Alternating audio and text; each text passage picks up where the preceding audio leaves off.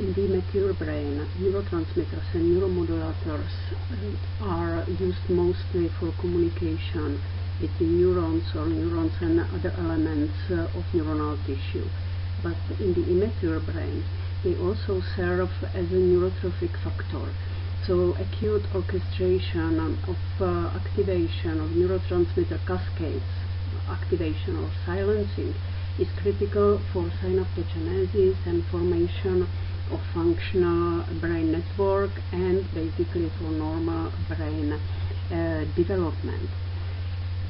Basically all neuroactive drugs that are used in psychiatry or neurology somehow interact directly or indirectly with neurotransmitter systems. And it raises important question whether these drugs can affect normal brain development.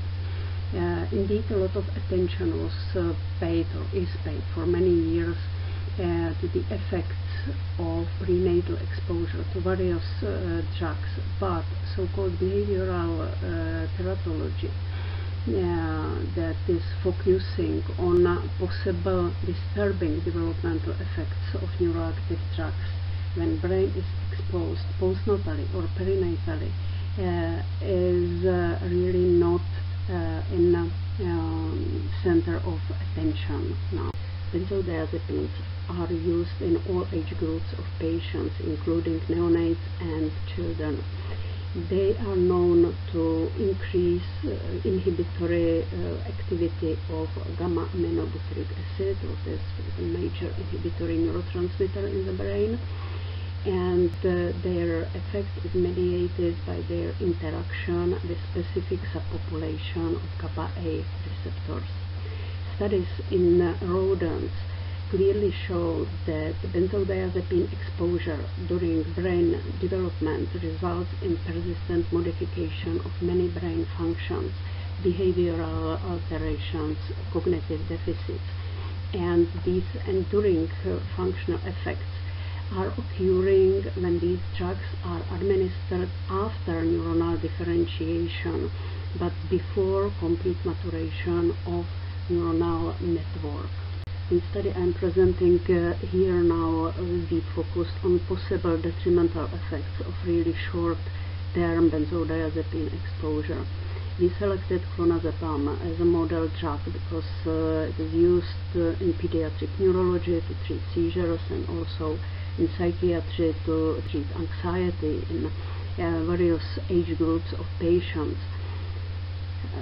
Study was performed in male Wistar rats, and clonazepam was administered in 2 doses, either half or 1 milligram per kilogram, during 5 consecutive days, starting at postnatal day 7. To prevent possible unwanted effects of organic solvents that are usually used to dissolve benzodiazepines, we prepared suspension. Clonazepam with between 80 and saline, and control animals were receiving just solvent in a corresponding volume. We performed many different functional tests, but because of time I will focus here now only on behavioral parameters that I think are of clinical relevance, mostly on effect of such a short-term treatment on social behavior and its development, and also on cognitive functions. Short-time exposure to clonazepam resulted in really severe alteration of social behavior. After relatively short isolation, when baby rats are put together with unfamiliar stranger, they are provoking partner to play. They are really eager to play, to get some social contacts.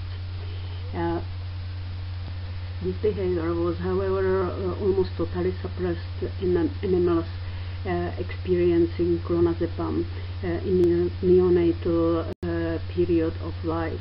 Their play behavior was decreased, and they basically lost interest in social contacts. Indeed, we were interested whether this behavioral abnormality is just specific for animals around puberty, but we found out that play behavior, here on this graph you can see just one parameter of play behavior, play fighting, is suppressed during whole development, since the moment when animals are playing or starting to play. We believe that this is a really important interruption of normal development, because normal play behavior is absolutely necessary for development of social skills for future. Another important question indeed is whether this early exposure to benzodiazepines, or clonazepam in this case, can somehow affect cognitive functions later in life. And interestingly enough, we found changes, shifts in learning abilities in adult animals exposed to clonazepam in neonatal period.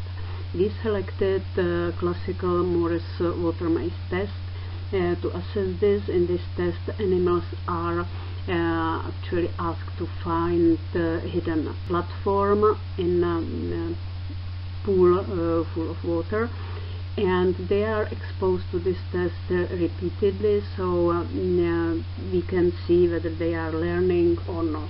And as you can see on this graph,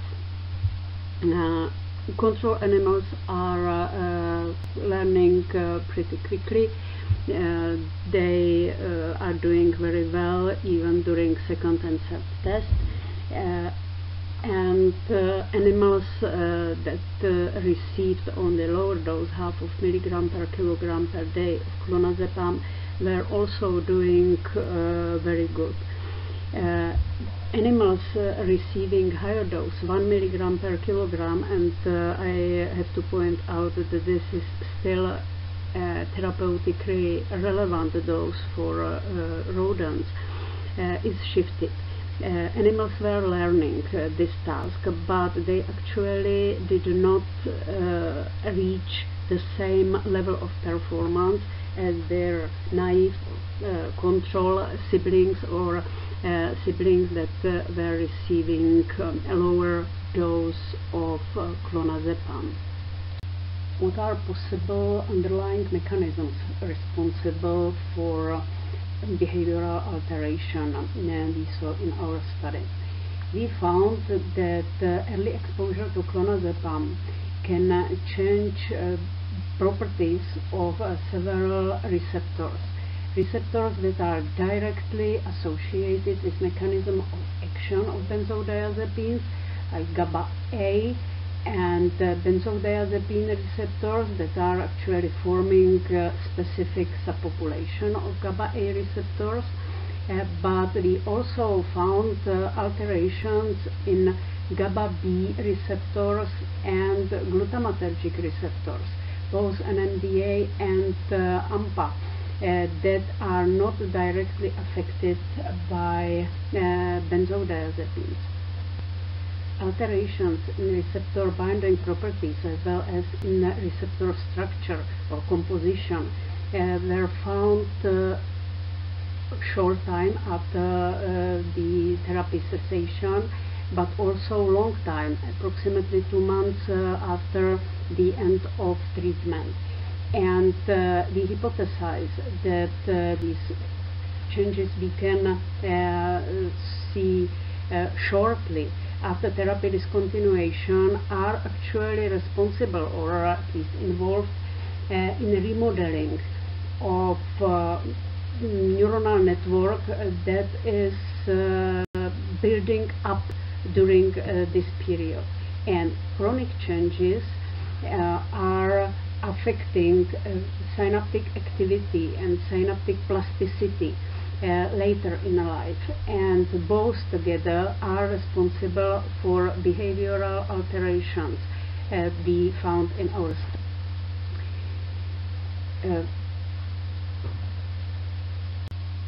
Overall, we demonstrated that the neurodevelopmental disturbances of GABAergic system, in our case induced pharmacologically by administration of benzodiazepines, GABAergic drugs, are associated with development of behavioral dysfunction. Both severity and pattern of functional alterations are dose dependent, but we can see that certain behavioral parameters like social behavior are much more sensitive to these disturbances than cognitive functions. And we speculate that changes both early and long term at the level of GABAergic and glutamatergic transmission are playing a really important role in these neurodevelopmental disturbances.